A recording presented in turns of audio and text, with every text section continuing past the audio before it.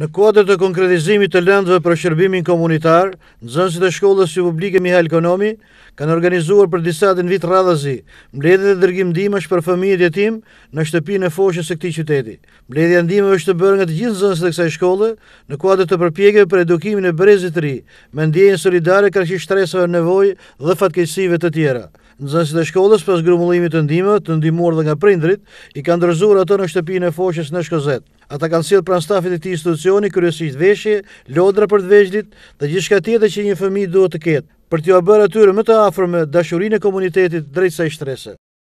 Në kuadër të lëndës shërbim komunitar, ne kemi për 7 vite që e zhvillojmë këtë dhe ndihmojmë fëmijët në shtëpinë e fëmijëve të jetim, Durrës, dhe edhe këtë vit menduam që si senat dhe të gjithë nxënësit e shkollës të kontribojmë duke në mënyra të ndryshme, aq sa kemi pasur mundësi në duar.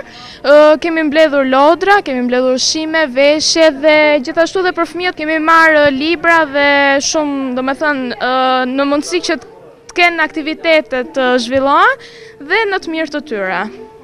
Mësuesit dhe nxënësit e shkollës dhanë mesazhin se ndihma dhe shërbimi komunitar për ata që kanë nevojë e pasurojnë shpirtin e njeriut.